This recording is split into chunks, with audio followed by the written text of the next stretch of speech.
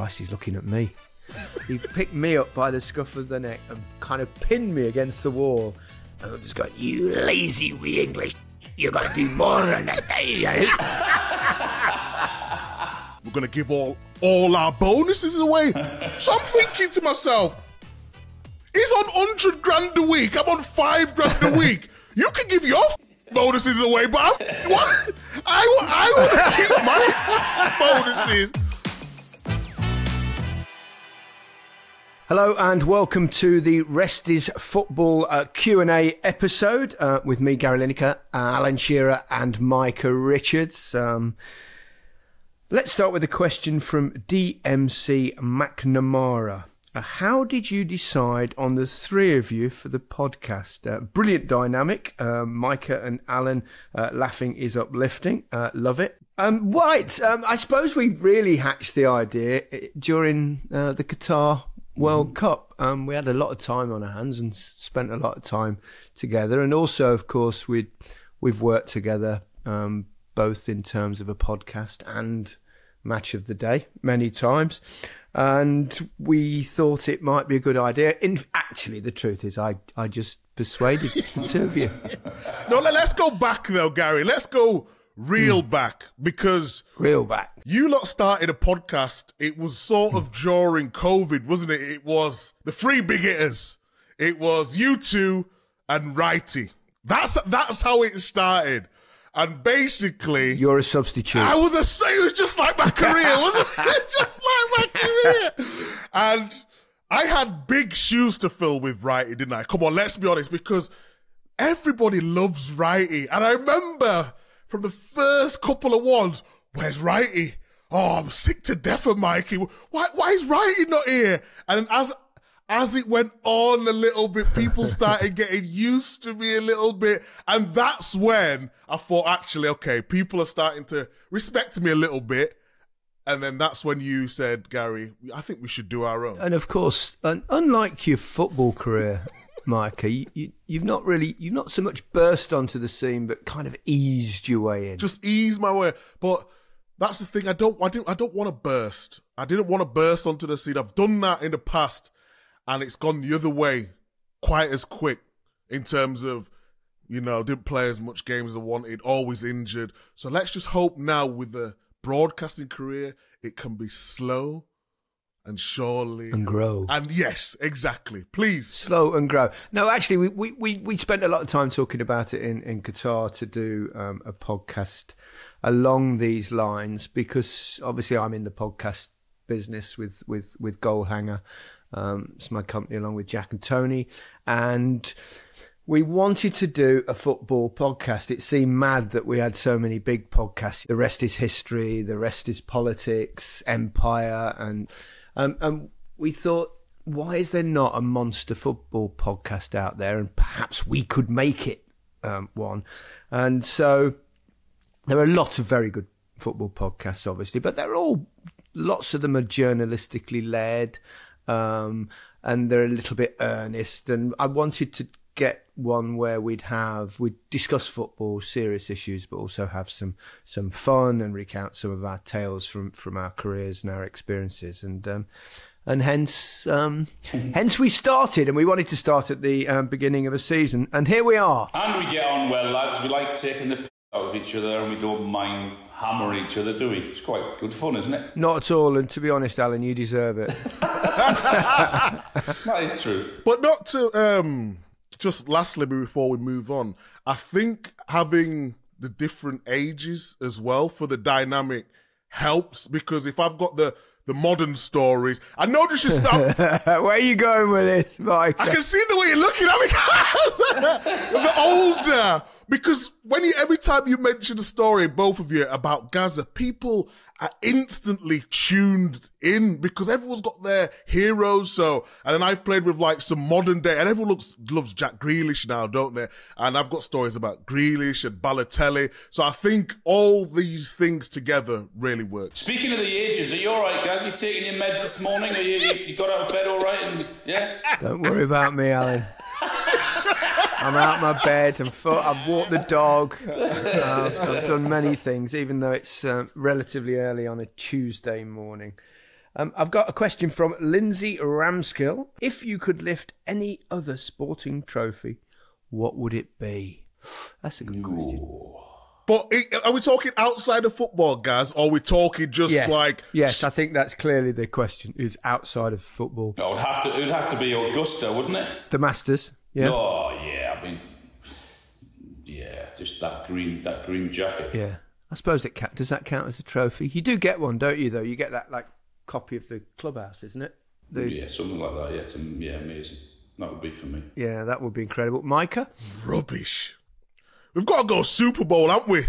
Imagine the Super Bowl. I can see you in a Super Bowl. Bowling in, half-time show and everything. That's a bit of me, that America, isn't it? In England, you know, we might have... What do we have at half-time? We have scores. We have people running on the pitch, the mascot. But in America, we've got proper entertainment. We get sliced oranges at half-time, don't we? So I'm gonna say Super Bowl. All right. Well, I was thinking about the Masters, but I'm going to go for something else. I'm going to say, and probably the smallest trophy in sport. The urn, is it? Ashes. The urn, the Ashes urn, beating Australia, scoring a double century. Ooh, that would be very special, indeed. Paul Blankley asks, Gary, I seem to recall an incident at Filbo, which I presume he means Filbert Street. Which I name my dog after, where Jock, which is Jock Wallace, had you up against the wall at half time. Can you confirm? And by the lugs. And for Alan and Micah, any similar manager incidents for you both? Loving this series, by the way. Thank you very much, Paul.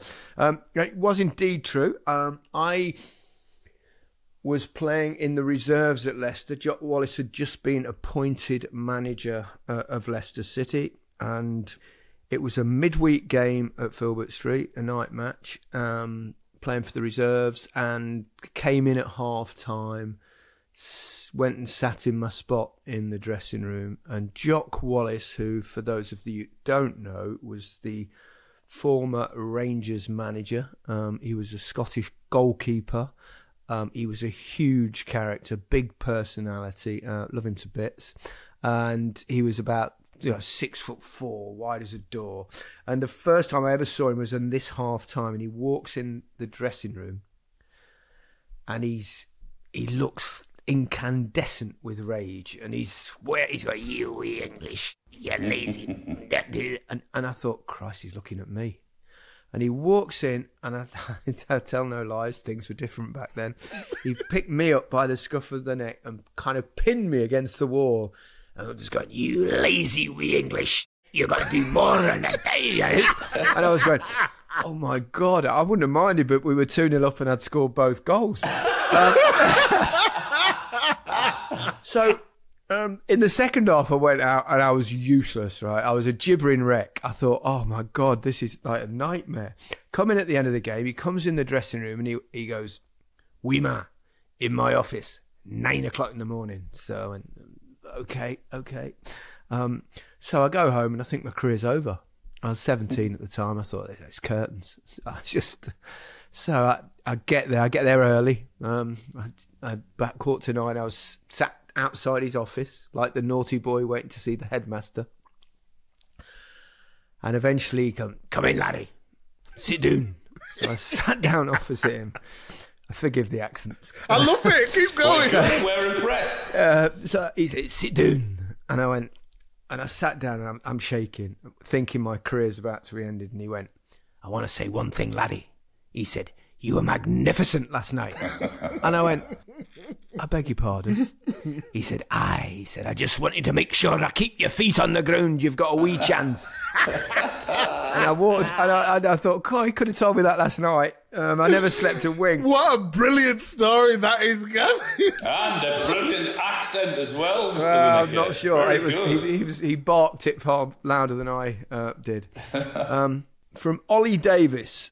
With the rumours around that some USA players aren't happy about not being paid to play in the Ryder Cup, what happens with footballers' international fees? Oh. Well, I don't know about in your eras, but certainly in mine, not that there wasn't much of a salary, but we always gave it away to charity. No one took any money from playing for England. I think there's probably more of a bonus set up now if they do particularly well, but I'm not sure it's changed. I mean, I'm aware that we give a lot of it, most of it, away when we played for England, but I couldn't even tell you whether we got paid and how much it was. I didn't know. It was one of those things that was pretty irrelevant, I think. So I wouldn't have a clue. I think we certainly got bonuses in World Cups and European Championships, but again, a lot of it was given away to charity. I think we got we did get paid. We definitely did get paid. And I think the company was called 1966. So say if you go away for a double header, like a 10-day, I think you got paid like 10 or 15 grand. And then we used to get bonuses that used to go straight to charity, like Alan said. But I remember there was one time earlier on within the squad, and don't forget, England back then, it was a golden generation. So you had JT 100 grand a week, Rio 100 grand a week, Ashley Cole 100 grand a week. I get into the team and I'm only Micah Richards 150 grand a week. No, but I'm 18 at the time. In the England squad at 18. At 18. So I've not signed my big deal yet. So I think I'm on like 5 grand a week. I think that's what I'm on at the time. So I remember JT, John Terry that is, sits us down we had a little meeting before one of the games, and he goes, lads, we know the money doesn't mean that much to you when you come away. So what we're going to do, we're going to give all our bonuses away. So I'm thinking to myself, he's on 100 grand a week. I'm on 5 grand a week. You can give your bonuses away, but I want to keep my bonuses. And I just remember, like, we had to sign some waiver to say it was given. But I never forgave him after that. When I mentioned it, because a couple years later, I mentioned it, he came to Villa, and I was like, JT absolutely killed me, man. He said, I know, but it was the right thing to do. So fair play to him. But I was good. Question from Keith O'Dub.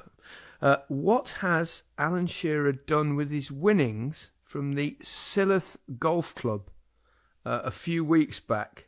And does he feel guilty still playing off 7? You don't play off 7. 6.9, Gary. I might have been cut because I played yesterday, so I might have been cut because I got 36 points in a big competition at my local club yesterday, so I would have been cut. So, did you win it? Nah, I came in, I was leading in the clubhouse, and 36, I think 39 won it in the end, but I'll still get cut for that. Do I feel guilty taking the winnings?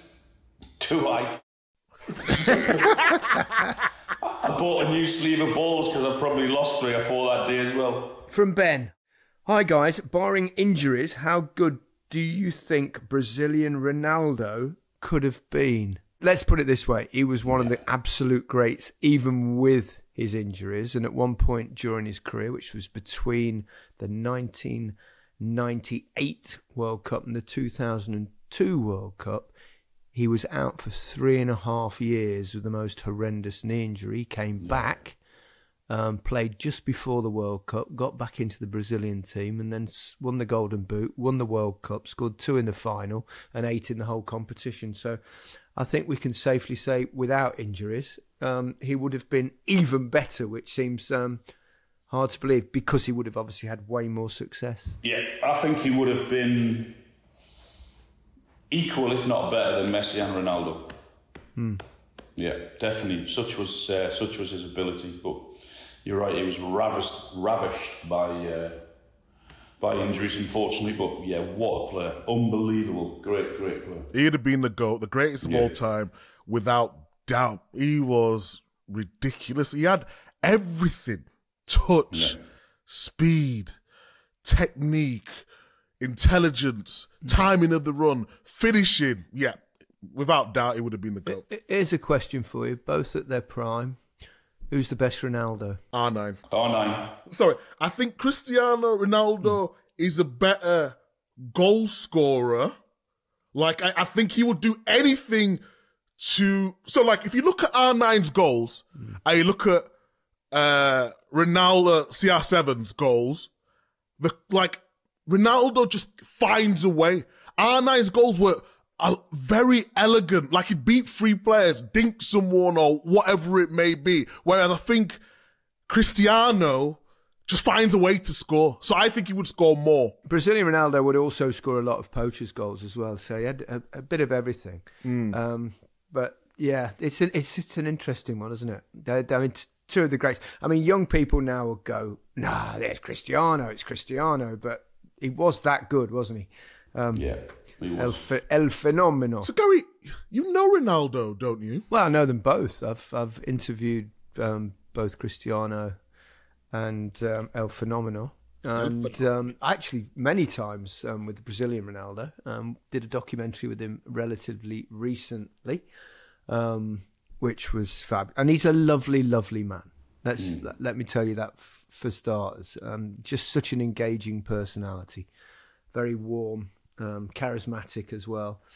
And I also met him going back. Can you remember when they had the World Club Championship where Manchester United went and didn't play in the FA Cup because of that? There was a massive furore back home about that. But we covered that tournament with the BBC. It was actually a great gig. We did about, I think, 10 days in January in Rio de Janeiro, which was quite a nice little escape. And I remember interviewing Brazilian Ronaldo there, and he had that was right in the middle of those injuries we talked about, and he had the biggest scar you've ever seen on his knee. And he was saying that it's really difficult trying to get back. He's been injured for so long. And so I knew him back then. And I also interviewed him about I don't know, 3-4 years ago in Ibiza, because we made a film with him, and he was telling me about because obviously in 1998 when they played in Paris, they had that huge thing where he was going to be in the team, then he wasn't in the team because he'd had some kind of seizure during the day in the hotel where he'd taken his siesta, and then he woke up with medics all around him, and he was really, in the end they put the team in and he wasn't on it, and then 5 minutes later it was changed because he arrived in an ambulance, I think, and wanted to play, and then they ended up losing that final, and there were all sorts of, it was a kind of a big conspiracy theories about whether it was done deliberately, whether it was a Nike thing, all lots of nonsense, obviously, like most conspiracy theories. And then I asked him the question I said, so 4 years later, you're playing in the World Cup final again. I said, did you take a siesta? And he went, no. He said, for the only game in my whole career, he says, I daren't fall asleep. I was too scared of it happening again. Wow. And he said, I stayed awake. He said, I walked around the hotel. I tried to find someone that was not having a siesta before the final. He said, and in the end, he said, I found the reserve goalkeeper, and we just sat there talking about anything just to keep me awake. And then he goes and scores 2 goals, and they beat Germany in the final. So what a man! It's remarkable. That was so remarkable. On that, we'll have a break. Not a 3.5 year break, but just a minute. Got a question from PG. Who was the one player in the league during your eras that you thought stood out above the rest? Well, you're the most modern era, Micah, so you should remember best. I'll have to say Thierry Henry. And we all know what he can do on the ball, but he just had some sort of confidence. When you looked at him, it was almost like he was just oozing this self-belief that he could do absolutely anything on the pitch. And I think we've talked about it before, but early days I played against him. And, he always likes to hover at the left part of the pitch, so the right back area on the opposition's team. And he megged me and just winked at me, and I was just like, wow. like football is so easy. Did you do that lip twitchy thing? Yeah, you know that little so annoying, that, isn't it? I hate when he does that. It's like so immature. Grow up, will you? But I would have to say Thierry Henry, definitely. I think you're only saying that because he might very well be a guest imminently on our podcast. As are we teasing it, Gary? Are we? Just a little teaser there of what's coming soon. Such an really Micah. How did you think he got on the podcast, Alan? What about you, Alan? Maybe Gaza and his pomp. Before his injuries and all of that, yeah, probably Gaza. Yeah, when I was coming towards the end, then Steven Gerrard, I think Gerrard and Scholes also, but maybe Gaza. Yeah, it was unbelievable in his pomp. Yeah, I was thinking Gaza, but as you had him, I'll go. How about Glenn Hoddle? I mean, Glenn was the most gorgeous footballer. He was graceful, and his touch and his vision and his passing were as good as any player that of his time. And I used to feel for Glenn back then because we were kind of trapped into the world of 4-4-2, where the two centre players in midfield were kind of wanted to go, the other to chase back. So you had to do the hard yards, and that wasn't Glenn's game. In the modern game, you could, he'd float around and he'd do his thing. And honestly, as in terms of passing the football, there's can't be anyone much better than Glenn Hoddle. I've got a question from Ian McTaggart. In the light of Rangers sacking Michael Beale, what do you feel about managers being sacked so early in the season? That was an early one, wasn't it, Michael Beale? Yeah, but you know, Gary, that there's two clubs that have to fight for the title up there, and without looking at the league, I think they're already 7 points behind. Already lost 3 games. And that's not acceptable up in Scotland with Celtic or Rangers. So didn't come as a huge surprise to me. I said the other day, didn't we, that the nearer you get to international breaks, or you get to an international break, there's going to be, unfortunately, there's going to be sackings. And I still say if I know we've got one in a couple of weeks' time, so it wouldn't surprise me if someone were to be sacked in the Premier League also. Yeah, autumn is the sacking season. It's a tough occupation, especially, I suppose, up there as well with the expectancy levels of the fans of a club like Rangers will be very high. Yeah, it's a strange one for me because Michael Beale, where he was talked about as a great coach, and when he was at QPR, was he staying? Was he going? And then obviously was at Aston Villa with Steven Gerrard. And I thought, just by the way his teams played on the front foot, the way he spoke in interviews, I thought he would go up there and have a real good success. He got in a few squibbles with Chris Sutton on Twitter, and he was talking about... Did he? He was basically... He said something about Chris because Chris was... he's Celtic, man. He's Celtic, and he's commentating on the games up in Scotland now. And he got drawn into that when perhaps he should have just focused on the football side of him, because he put more pressure on himself than anything. And every time he was in the press conference, there was picking out little words and the pressure's getting to him and all that sort of thing. And I just think he picked the wrong battles. He should have just concentrated on the way his side wanted to play. But in the end, they just weren't good enough. But I was surprised because I thought he would do a really good job up there. I wonder if he's the only man to manage both Rangers, Queen's Park Rangers and Rangers. Not that that's very interesting. You've just been sat there thinking of that, haven't you? No, I just suddenly thought when we were talking about QPR. Be interesting to see who they get next. Right, from Joel Radcliffe. If you could swap places with any footballer and have their career, current or ex-player, who would it be and why? Now, if it was off the pitch, I'd definitely go Micah Richards. But on the pitch, it would have to be Messi now. He's won absolutely everything. It would have to be him, I think. How about Sir Geoff Hurst, hat-trick, World Cup final? Yeah, that's a good shout, although I'd be even older than I am now. Past or present, that was. I mean, it doesn't get any bigger than a World Cup final hat-trick winning, does it? No, it doesn't. I wouldn't have thought so. So, yep. Sir Geoff. I'd probably go. I know what it is. I know what it is. Go on. What am I going to say, Gary? Pablo Zabaleta. Don't be afraid. If you want to say me or Gary as well, feel free to say it. Thierry Henry.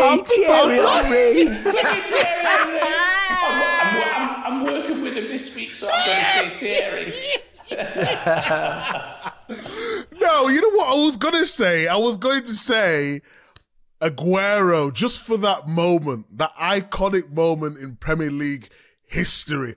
To score a goal like that in the 93rd minute, 20 seconds, 93-20, and score that, I would say, for that moment. Aguero!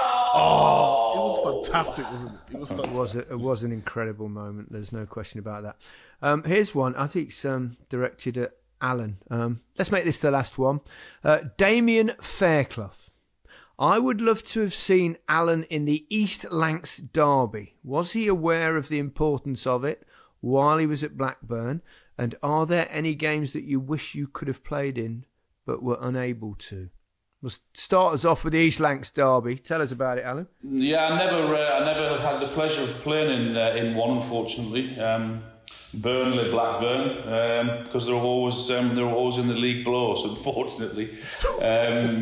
But I was definitely aware of the rivalry, because wherever you go, people very much like Newcastle, Sunderland, or Spurs, Arsenal, or Celtic, Rangers, Everton, Liverpool. You always get your bit of banter with the fans. But if there was one game I could have played in a derby, it would have to be that Celtic Rangers one. Yeah, that's incredible.